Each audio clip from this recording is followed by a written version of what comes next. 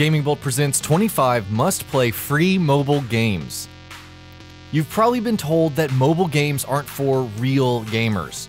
You know, the ones who spend hours complaining to Bungie or Massive about the latest meta in their favorite grindfest. However, smartphones and tablets have played host to some of the most addictive, bizarre, newfangled, and crazy games imaginable, and so many of them are free. Here are 25 must-play free titles for mobile that you have to experience. Clash Royale. Supercell's Clash Royale could have been a microtransaction enterprise like Clash of Clans or a Hearthstone ripoff. Instead, it's proven to be a compelling mix of competitive multiplayer, collectible card battling, strategy, and tower defense. The rewards also offer a good balance between free-to-play and premium, enticing you to keep playing without having to spend any real cash. Plague Inc. Plague Inc. is one of those addictive, easy-to-pick-up titles that offers tons of depth and replay value while providing an oftentimes morbid and hilarious outlook on the world. You essentially choose a pathogen for your virus, choose a place of origin, and watch the virus slowly take over the world. Each pathogen has its benefits. Some spread faster, while others are more robust against cures. It's a mad race to infect the world before humanity fights back. If you've ever wanted to experience contagion without actually fearing for your life, then Plague Inc. is worth a look. Citus. Ever wanted a rhythm game on your phone that calls to mind classics like Elite Beat Agents or OSU? Citus is the game for you with more than 100 songs to play. The gameplay is very similar to other beat-matching games as an active scan lines move across the screen, challenging you to hit the notes as it passes over correctly.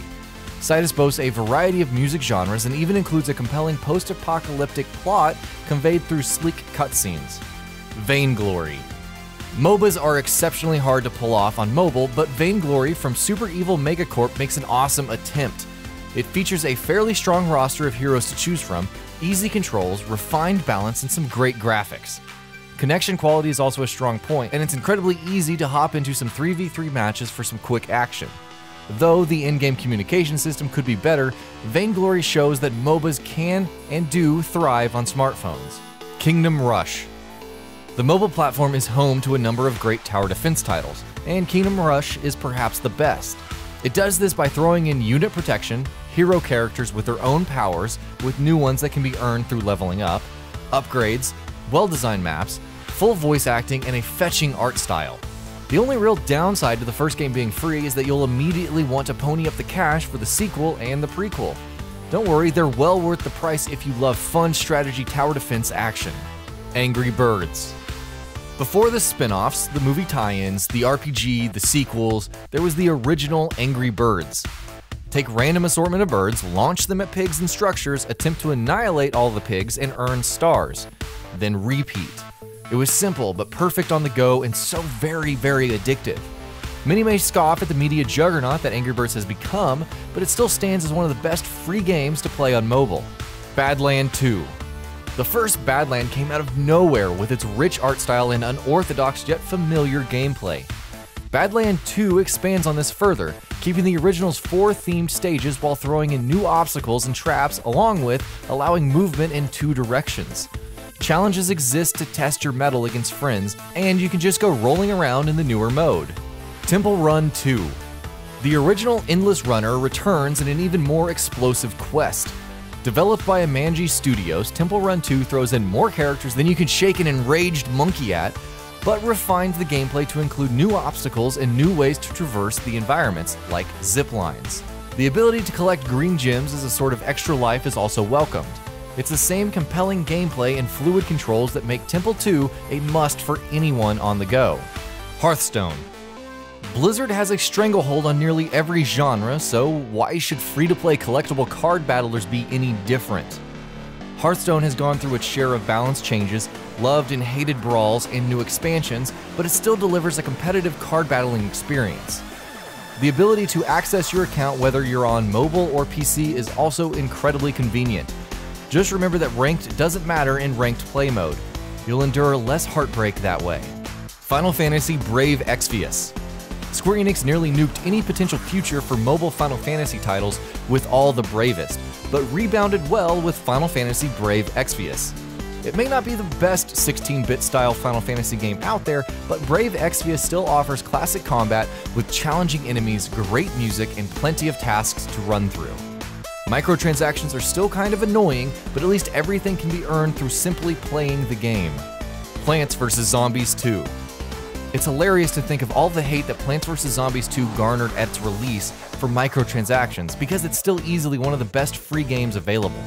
Classic Plants being locked behind paid packs sucks, sure, but the new Plants, power-ups via plant food, new areas with hefty updates having added more, and crazy good gameplay supersedes all of that. Plants vs. Zombies 2 is definitely recommended for strategy fans, tower defense fans, and anyone who likes a jolly good time. Fruit Ninja. Who thought a game about slicing fruit every which way could be so damn entertaining? Well, probably the same people who thought a movie on the same could be good, but that's beside the point. Fruit Ninja takes a concept that's easy to grasp while testing the player's reflexes when it comes to slicing multiple fruit for bonus points. Fruit Ninja boasts a great mix of instant action and challenge while utilizing the most basic functionality of a touchscreen.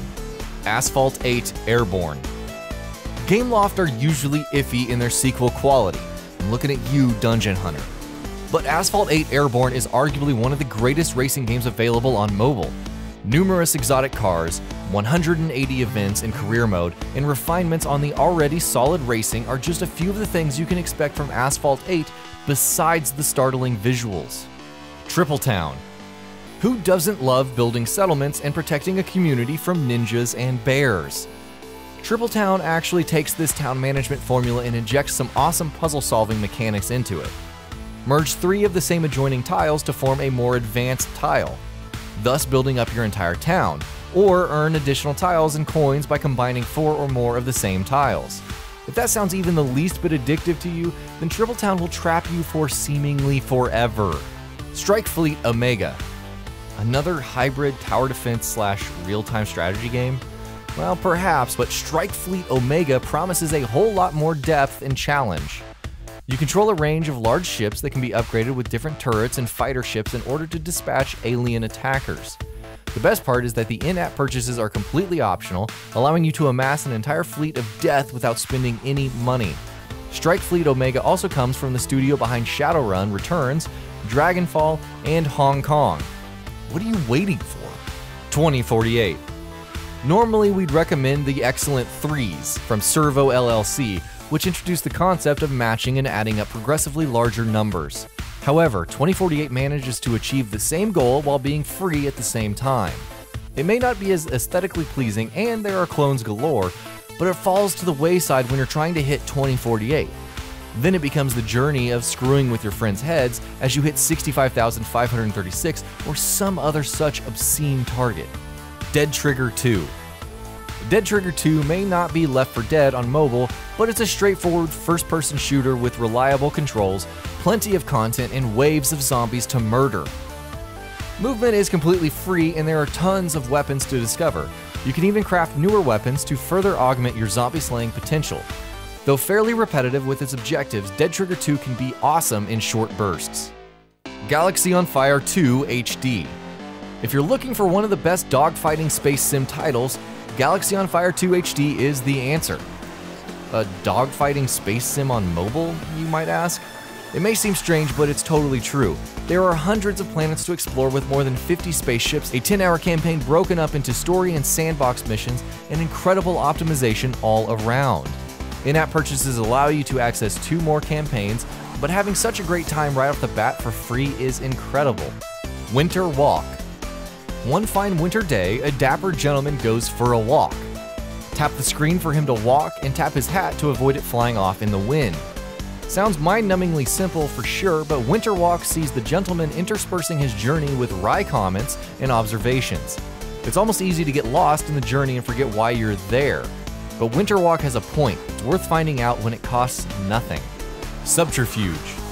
Subterfuge isn't your typical strategy game. In fact, it's unlike pretty much any other strategy game out there, since games play out over an entire week. You can spend your time gathering intelligence and teaming with other players, crafting your diplomacy and one-upping opponents. But the real brilliance is in how little or how much you want to put into the experience. Subterfuge is for those who want to play a long-term game of cerebral assassination. RPG Clicker. Clicker games aren't everyone's cup of tea, but there's just something so entrancingly beautiful about damage numbers, stats, levels, and so much more constantly going up. Enter RPG Clicker with its vast array of spells, weapons, and endless leveling. It's almost like a traditional dungeon crawler, except without the dungeon crawling aspect, and with a focus on action. Be warned, once you start, you may not be able to stop. Jetpack Joyride. Another classic from Fruit Ninja developer Halfbrick is Jetpack Joyride. Again, the objective is simple: navigate through a level, collect coins, and other goodies while jetpacking up and down by releasing the button. When you add all of these additional objectives, vehicles, cosmetic upgrades, unlockable missions, leaderboards, and so on, then Jetpack Joyride becomes one hell of a free package to enjoy. Cut the Rope. Like Angry Birds, Cut the Rope may have its share of sequels and follow-ups, but you still can't go wrong with the original, especially since it's free. The objective is simple: cut the rope and feed Omnom. Over time, the puzzle becomes more complex as you devise new ways to feed the adorable monster. Hundreds of levels means plenty to do, and competing for stars increases the replay value. Once again, as a free game, Cut the Rope is a steal. Trials Frontier. Ubisoft may not be the greatest in the world when it comes to franchise quality, but it's always been on point with the Trials franchise. Trials of the Blood Dragon never happened, okay? Trials Frontier was a surprisingly great addition, boasting a pretty strong campaign that tested your skills with tricks and acceleration. There are tons of upgrades and new bikes to earn, plenty of missions to complete, and excellent control responsiveness on top of everything else. Punch Quest. Sometimes you just need to rush through dungeons and punch things to unlock cool hates. Punch Quest is straight to business in that regard, but packs and combos, super moves, quests, and much more to augment your punching fervor. If that weren't enough, you can even customize your character to become the puncher you've always wanted to be. Simply put, Punch Quest makes punching things fun. And that'll be about it for this one. If you guys like what we're doing at GamingBolt, please consider subscribing to our channel, and I'll see you guys on the next video.